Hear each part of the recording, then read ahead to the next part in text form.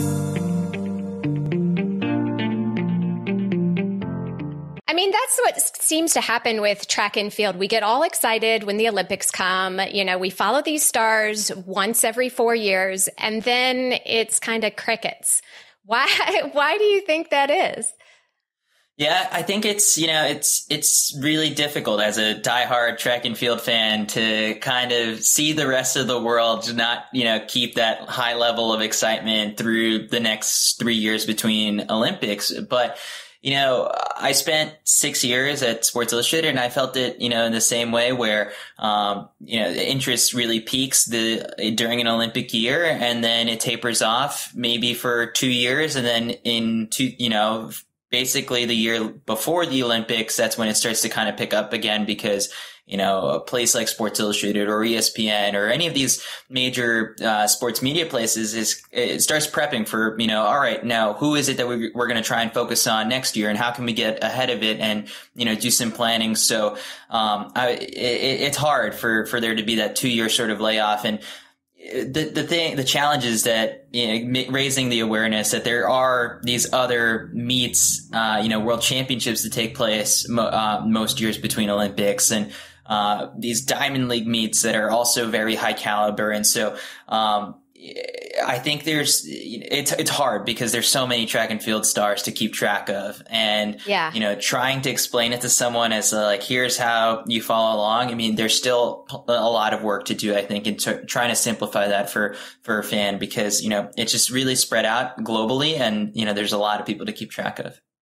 Yeah, and it's kind of confusing, I consider myself a track fan. I am not a track nerd, I love watching the big events, but Diamond League, World Championship, what does all this stuff mean? It's not clear. If you watch football, there's a very clear, cadence of how these things work. And, you follow a plan. Whereas in track, one meet, what does it mean? For a fan, that's really hard to understand, wouldn't you say? Yeah. Oh, 100%. I have this conversation. I've got a lot of friends of mine who I've met through the running community here in New York City, and they're also sort of not big track and field fans. They love running and they love, training for marathons and half marathons, but they're not track and field fans. And so for me, the challenge is always how can I get them a little bit interested in it? And it's maybe sometimes introducing them to an athlete or an athlete's story and having them kind of follow at least one person. And so that they know, maybe if they start following them on Instagram, they're like, oh, I see that this person's racing here. Maybe I'll tune into this race. And so there's that. It's so challenging because, we just had a conversation with, the legendary Michael Johnson not too long ago, yes, at the World Championships. And he was kind of pointing it out, there is no sort of, thread between all these different meets. You tune in to watch the, Diamond League in Poland, and they're not really talking about, the Diamond League that's coming up in Monaco. And you kind of should use that to set up some of these bigger storylines to come. But maybe sometimes you don't know who's racing or who's ultimately going to show up. To your point as well, you see these people all running in the same color uniform, but then when they get to the World Championships, they're in their national kits, and sometimes, but they're not on the same team.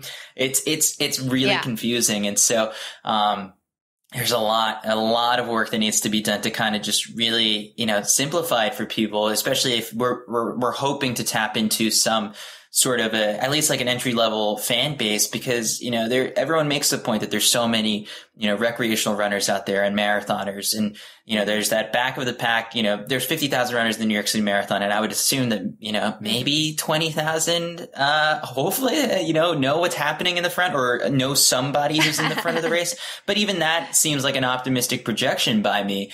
And so how can we get as many of those people to connect to what's happening in the front end of the race and beyond that, what's happening on the track, because some of these athletes are coming from that background. And so it's tough. And then at the same time, at the high school level, there's so many, athletes participating in the sport there where it's, the biggest sport in the country. But then are these kids aware that there's, you know, a whole college scene and then a professional scene beyond that, or are they just so invested in their own sort of, you know, athletic, you know, pursuits? And so, you know, there are people out there who can connect with, you know, running and track and field. It's just sort of like, how can we streamline it to make it a little bit more easy, for them to find, you know, that connection?